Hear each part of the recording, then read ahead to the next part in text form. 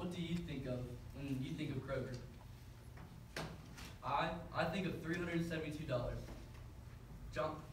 Barney Kroger invested his life savings of $372 in a downtown Cincinnati into a grocery store that we call Kroger today. The motto is simple: be particular. Never sell anything you wouldn't want yourself. Hi, I'm Nick, up here with Dylan, Emily, David, and Daniel, and today we'll be presenting Kroger. 134 years later, Kroger has grown to have over 443,000 employees spanning across 35 different states.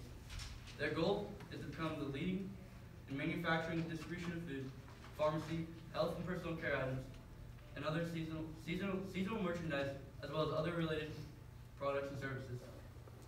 Such a big mission statement comes with six key values: honesty, integrity, respect, diversity, safety, and inclusion.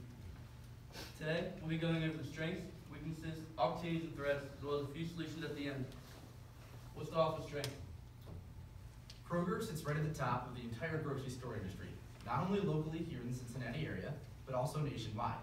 In fact, Kroger in the Cincinnati area has a 60% market share and just under a 16% market share across the United States. These impressive numbers show that Kroger is a very strong company, and we're going to look at some of the strengths that make them this way, in particular looking at various aspects of the rewards program and by looking at Kroger's house brands. Kroger's house brands set them apart from the rest of their competitors. According to Cincinnati Enquirer, 25% of Kroger's sales are in their house brands. So it's needless to say that it's a very large and important part of the company. The house brands are made in a way that are able to compete with premium name brand products, which makes them very strong. These house brands, as you can see, there's quite a few made by Kroger. They're made by Kroger itself, which makes room for various discounts and deals to be given to the customers. These help customers stay loyal, keep them shopping with Kroger, and then keep them buying Kroger's products rather than the competitors. Whether it be for, say, a premium meal like Private Selection or for an organic natural meal like Simple Truth, all these different products are made to compete. Now, when there's various discounts and deals, it keeps the customers loyal. And what better way to give those discounts and deals than through the Kroger Plus Card and the rewards program. The rewards program entices customers to join by having all these different deals. Then, when customers join, they enjoy the discounts, they have fuel perks, and they can shop more with Kroger. Then, earning 1 fuel point for every dollar spent, customers quickly rack up these fuel points and use them to earn discounts on their fuel purchases. Once they're doing all these things, they're spending a lot of time shopping with Kroger. And on every single purchase, data is being collected on everything that they're buying. This happens through 8451, Kroger's data analysis company, which strives to make people's lives easier. Now, the process is very complex, but to simplify it for you, pretty much what happens is a customer buys items and they swipe their Kroger Plus card. Then, data is collected from everything that they purchase and it's sent to 8451. They then compile and analyze this data and they interpret it and send it back to Kroger to then implement in all of their stores. So as you can see, the rewards program is not only a benefit to the customers, but it's also a benefit to Kroger itself, which is why it's such a strong part of a strong company. So as we can see through these strengths, Kroger is a flourishing company, but every company has room for improvement.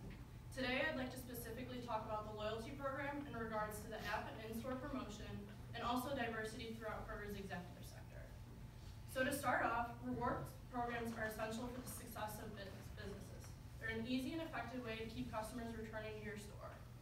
It's human nature to get fixated on points and saving money. Studies have shown that consumers are willing to spend more money than initially planned to unlock rewards. So for example, if I see I'm $5 away from a reward, I'm more likely to pick up that bag of chips that I was debating on. Kroger's current app setup isn't conducive to allowing a customer to know how many points they have or how many points they need until the next reward. As we can see on the right here, customers have to click through 3 pages, and once they arrive at the 3rd page, their points are just listed. They are not totaled, nor does it tell them how many points they need until the next reward. Due to this complexity, it's not immediately intuitive for customers to know how or where they can redeem these rewards. Next, Kroger does not properly promote their card within the store. As a loyal Kroger customer, when I first began shopping there, I was just handed the card. I was never explained the benefits that I received from this card, and this negatively affects sales because if customers aren't educated on the benefits they receive, they're going to have no incentive to return to Kroger. In regards to diversity, in order for Kroger to reach their entire customer base, they need to diversify their workforce. Diversity can be present within age, gender, race, religious, or political beliefs, yet Kroger's executive sector does not possess all of these. While doing research, we found that 4 out of 15 senior management positions were held by women, and only 2 out of 11 board of directors were held by women. As a company who not only targets men, but also women, it is essential for them to have more women on these executive boards. It is true that men come up with ideas that women don't, but it is also true that women come up with ideas that men don't. So, for example, if Kroger wanted to better understand the working mom, the stay-at-home mom, the single mom, or just women's shopping patterns in general, they wouldn't be able to do this with their current members due to the fact that men can't fully able to put themselves in women's shoes. Next, we found that only 2 out of the 26 executive positions were held by minorities. Considering that Kroger targets more than just white families, this restricts them from reaching their entire customer base with this lack of diversity. Everyone's minds function differently and think in different ways, and by having a more diverse work group, it's going to make members' minds stretch and think outside of the box so they can better understand their peers' ideas. This may be a challenge for all parties at first, but this challenge results in the best and most well-rounded product. So after careful deliberation, our team compiled 3 key opportunities for Kroger: click list delivery, advertising, and their mobile app. So food delivery in big cities. Kroger could pick one of the cities with the most rapid growth to test out deliveries, and I will have more data on that later. Cities are concentrated areas with lots of customers, so delivery trucks would not have to travel far, so that's cutting an expense. And then a large percentage of people living in those cities do not have a personal vehicle to go to the grocery store. So for example, New York has a 55.7% of households do not have vehicles. That is a huge chunk of people. As you can see, their population is 8.5 million. You multiply that by the percentage, and that's 4.755 million people without vehicles. So they have no means besides public transportation to buy groceries. So this is a pretty big, daunting chart. I pulled it from Forbes magazine. They had an article called Where Educated Millennials Are Moving, and the author shows evidence, compelling evidence, that the young workforce are moving in cities with much more frequency than in past years. So the population growth, this chart is taking into account people of ages 25 to 34 with a bachelor's degree or more. So basically this is a young workforce. These people are young, busy, and in their early careers.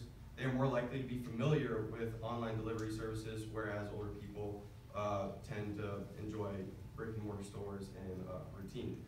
With busy lives, convenience is a top priority for them. And this is a chart of Kroger's supermarkets and influence. So if you cross-reference the chart that I showed earlier with our influence, you could pick the best city. Advertising ClickList. So many of customers are not even aware of ClickList. I took a Twitter poll of 241 people, and it was split completely in half. I was one of the people that didn't know about it until we had a presentation about it, but I would have been more likely to use it had I known about it. So target a younger audience. The Twitter poll consisted of people younger than 30 years old, and expand advertising to a younger audience to reach those who are unaware of ClickList. So doing that by stuff less with TV and more with internet, so YouTube ads, Twitter, anything like that. And finally, the mobile app. So as of October 12th, 2017, the Kroger mobile app has 342 reviews and only 2 stars, which is not good for a company as big as Kroger. Most negative online reviews say that they lack speed and crashing on mobile devices. And positive reviews, like the application content as a whole, consumers are generally pleased with that, which means that your major issue is with technology and not with the product that you're trying to sell. So you have the hard part done, now you just need to implement the app. So my suggestion would be to improve software reliability to make it a positive experience for the customer. Okay.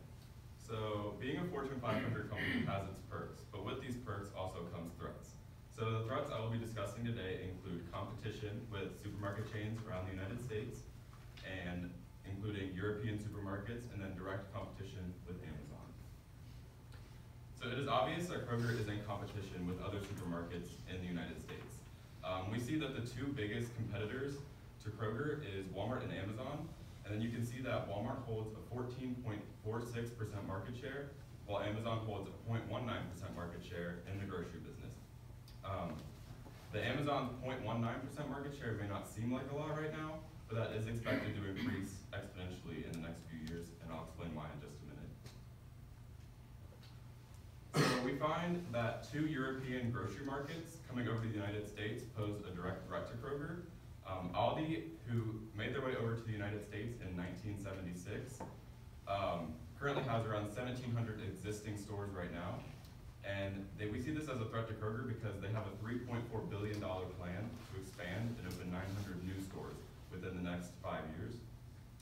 And then another German supermarket chain, Lidl, has a similar plan to Aldi, and while they only have 20 existing stores in the United States now, they do plan to expand to over 600 stores in the next 5 years as well. So these two companies have great competitive forces in Germany, and now they're bringing these competitive forces over into the United States, and this is why we see it as a threat to Kroger. So we suggest that Kroger keeps our eye on that. And then the next threat that I'm going to discuss, and that's probably the biggest one, is Amazon's acquisition of Whole Foods. Amazon has acquired Whole Foods to offer lower prices on fresh produce, meat, and other ingredients from Whole Foods. One of the key features is that Amazon Prime members will now have access to discounts at Whole Foods. So this is a threat to Kroger because now all Amazon Prime members in the United States, all 80 million of them, will now have access to cheaper and more affordable fresh ingredients from Whole Foods. Another threat that Amazon holds is their Amazon Fresh section, and that has a big threat to ClickList. Amazon Fresh is a convenient and easy way to order fresh groceries and produce online. This does hold many similarities to ClickList, but it also has many advantages over it. One of the biggest advantages that it does hold over ClickList is that customers do not have to leave their home in order to pick up their groceries. This is extremely important because of the busy lives of the American family today. The second advantage that it holds over ClickList is the out-of-stock option.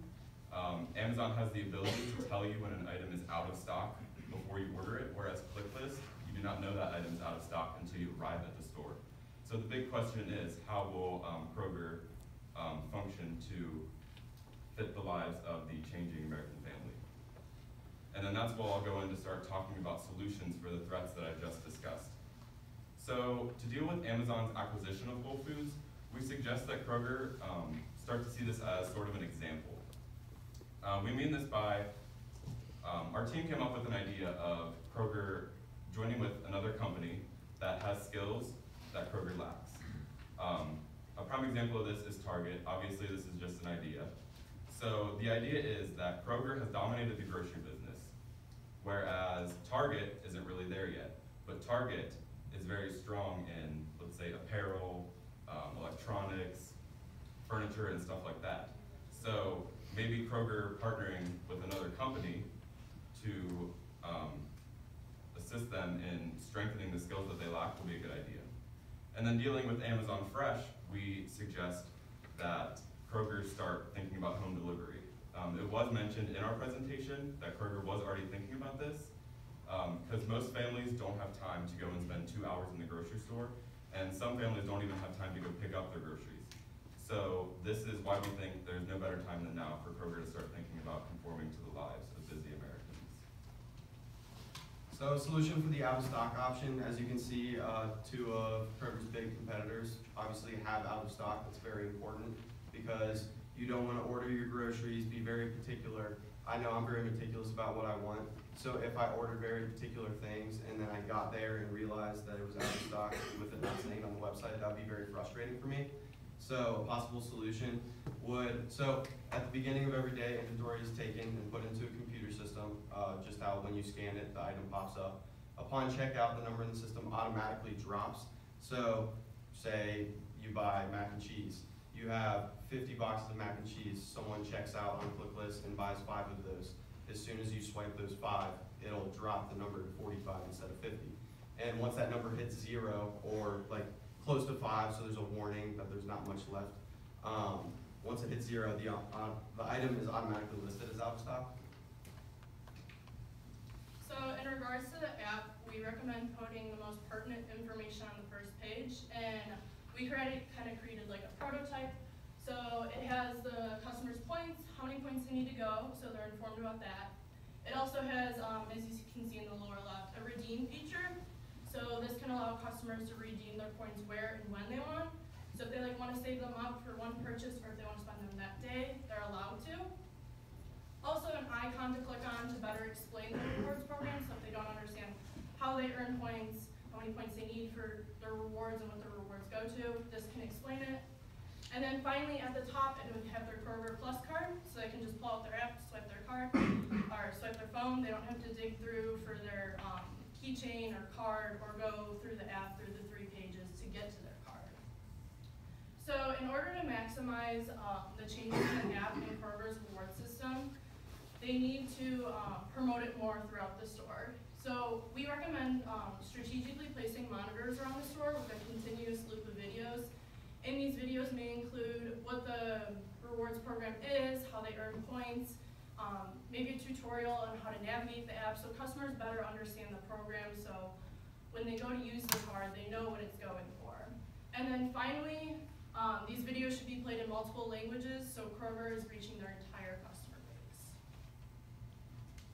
That concludes our SWOT analysis for Kroger.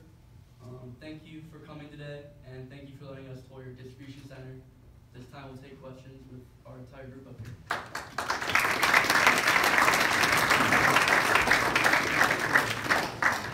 6 minutes for Q&A.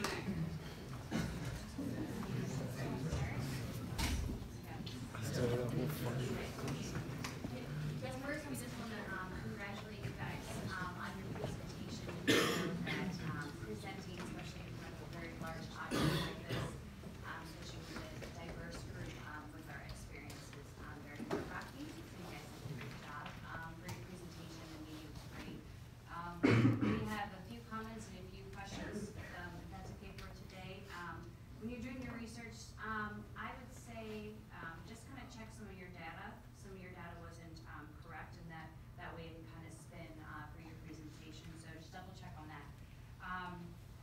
For your loyalty, we really liked how you guys went after loyalty. I know Becca's going to speak a little bit about that because that's her specialty. But really, when you're talking about that, we didn't touch on our pharmacy loyalty that we get for our prescriptions, or our clickless loyalty, or anything like that.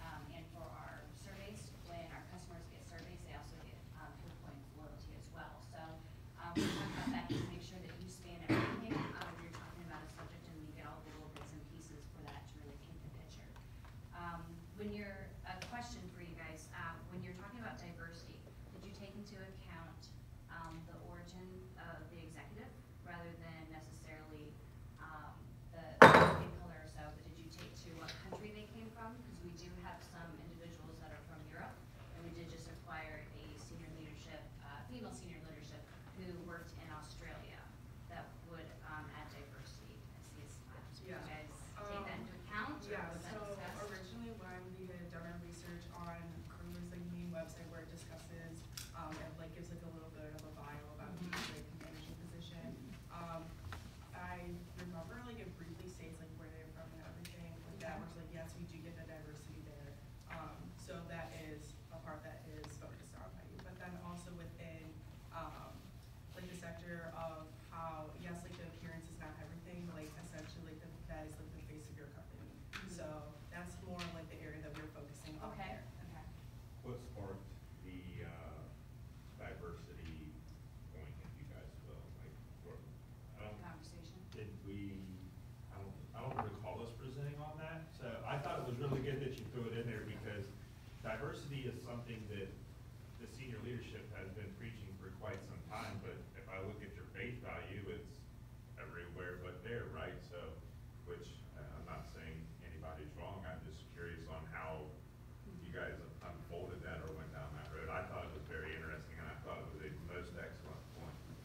Right. So essentially, yeah, the diversity was not touched on when Kroger came to present to us, but then I know just for my family and other peers within my community, that is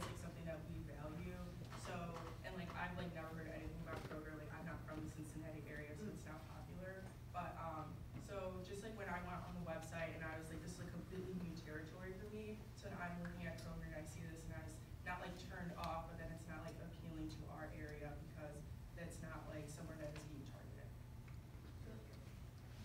It's an excellent point. Any other questions? Can I make a couple comments? I think you all did a great job. The presenters were great. You hardly looked at your notes, and you can tell you had a great conviction to that. I think you made some really good points. Getting back to the diversity, I think diversity is very important, and we do have some flaws in our company as far as the senior leadership of that. So I'm glad you called that out on us. As far as competition, I'm actually surprised no one mentioned the biggest competitor we have is the restaurants.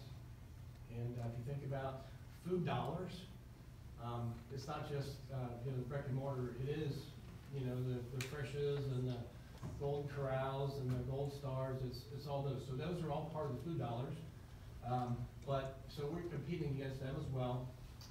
Great points on the click list. We do have a couple stores that are testing delivery in the Cincinnati area.